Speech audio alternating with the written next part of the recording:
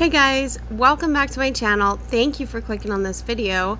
If you saw in my last video, which was a grocery haul, I explained how I was planning on doing a meal prep, and that is this video. If you haven't seen it, I'll link that down below for you to check out when you're done with this one. And to start out today, I was doing like a breadcrumb for chicken that I cut up. So you'll see I have almond flour, wheat germ, ground flaxseed, hemp hearts, and nutritional yeast. And to that I added various seasonings, which I will also show you. So please enjoy this, and I hope it gives you some kind of inspiration.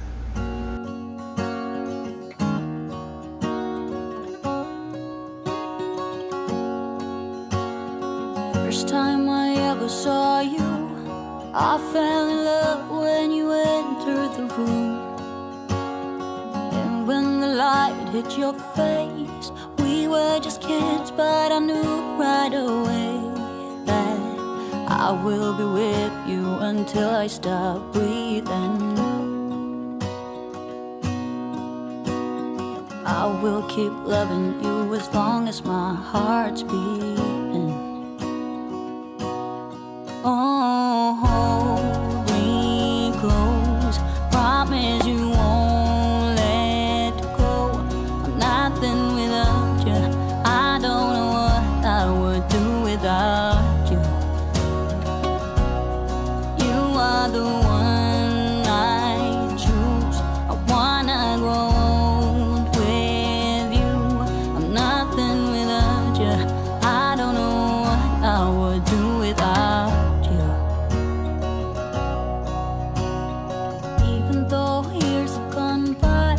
I'm still in love with the way that you smile, and when I look in your eyes, These chicken nuggets are so convenient to have on hand as a quick, healthy alternative for processed chicken nuggets that you might find in the store.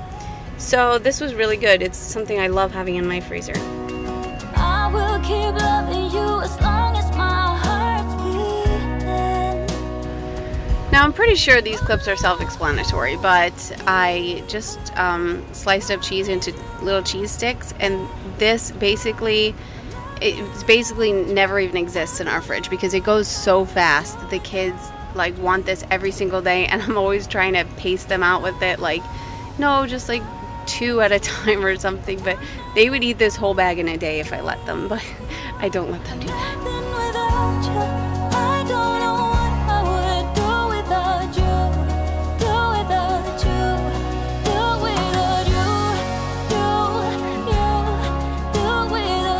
So I feel like I need to apologize quick for this next recipe. I didn't measure anything, I just eyeballed all the ingredients that I put in there. So all I can really tell you is that there were 3 bananas. I'm sorry about that. Actually, it turned out really well. The kids really liked it, and I had quite a bit to put in the freezer, and they're really good to serve with breakfast. They have plenty of nutrients in them, oats and everything. They seem really filling. So that's all I can really tell you is there were 3 bananas. So maybe at least you can get some kind of inspiration to throw a bunch of things together and make muffins. Okay, and I also need to say really quick that I just got this dough whisk. It's called a Danish dough whisk, I guess. From, I just got it off of Amazon. This was the very first time I used it, and I loved it. This thing is like such a game changer for me. I know it probably sounds dumb, but I love this thing. And of course it makes a huge difference with cleaning. It's so much easier to clean than a traditional whisk.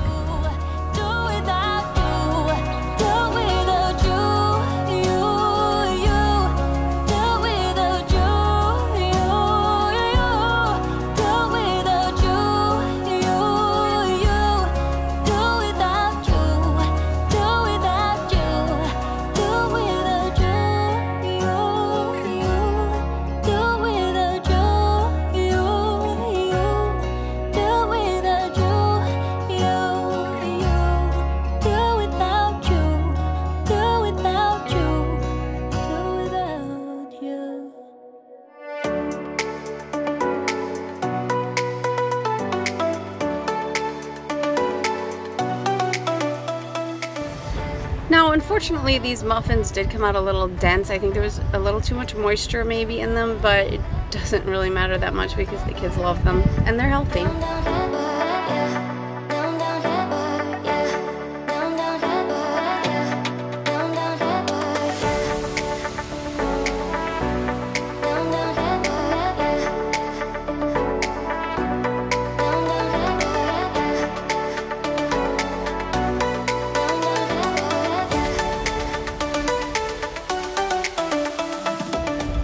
These peanut butter chia crackers are something I just started doing recently, probably in the last month or so. The children love peanut butter crackers, and they're so much cheaper to make on your own rather than paying a middleman to, you know, do the job for you. So it's cost effective and they're healthy because I can put in whatever I want in the middle. I guess not whatever I want because the kids, they do notice things, but chia seeds don't seem to be a problem, and they are very healthy. They're good fiber, protein, and all of that, and I think they help with digestion, and I don't know all the health benefits of them, but I know they're really healthy and they're really good for you, so this is a very easy way to sneak that in.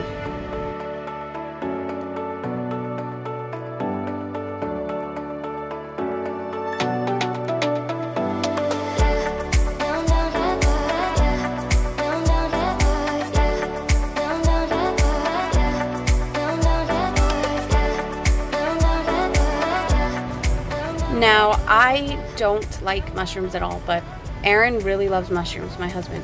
And I like to have them in the freezer sliced up, and I put them with his eggs, or if I'm making some kind of steak, which I don't make often, it's nice to have like mushrooms to saute to put on top, and they're just a convenient thing to have in the freezer. So that's that.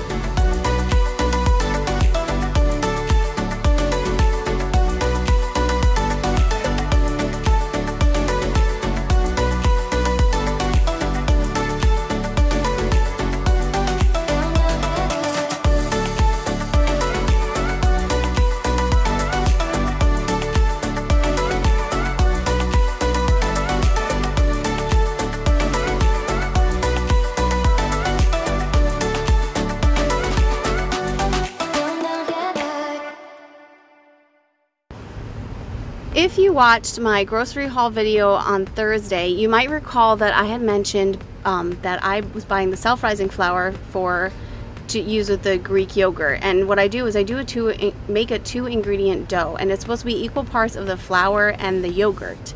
You could also make your own self-rising flour. I think you add like salt and baking powder maybe.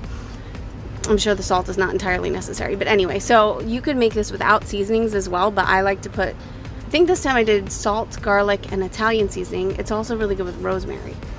So this, for me, this amount makes about 3 pizza doughs, and I like to put them in gallon Ziploc bags.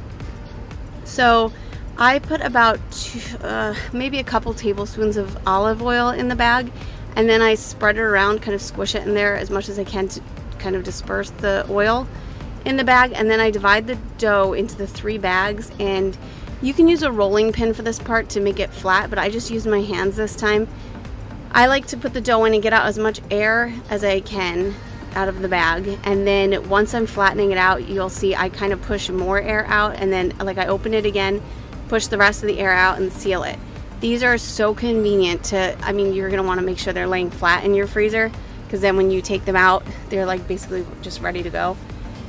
And they're so convenient to have in your freezer. The oil will help it not to stick to the bag too. Anyway, they're really convenient, delicious, so easy to make. So I definitely recommend this recipe.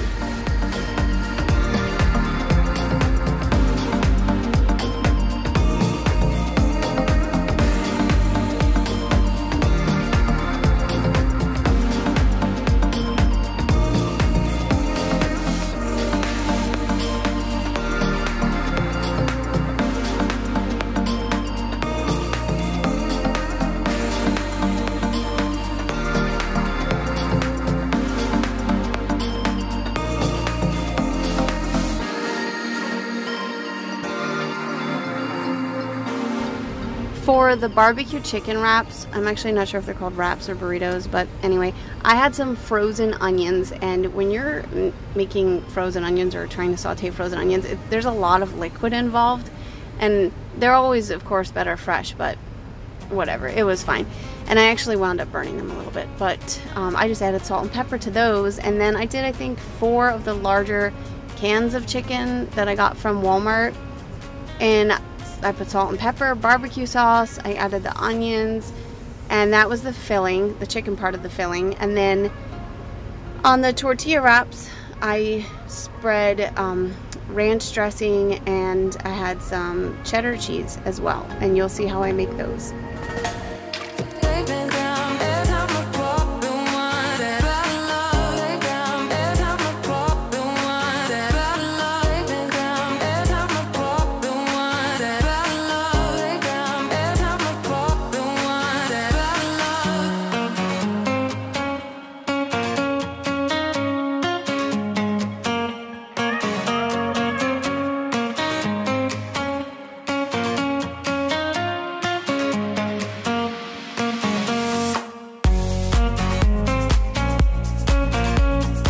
Alright then, that's a wrap.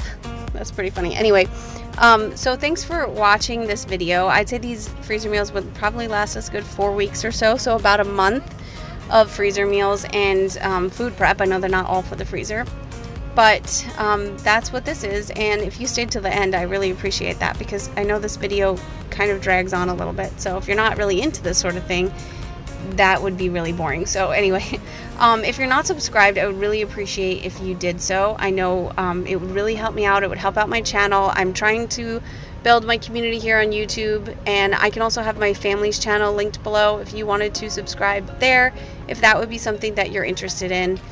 Again, thank you so much for watching this video and for supporting my channel. I really appreciate that, and look forward to another video. Should be coming Thursday. Thanks.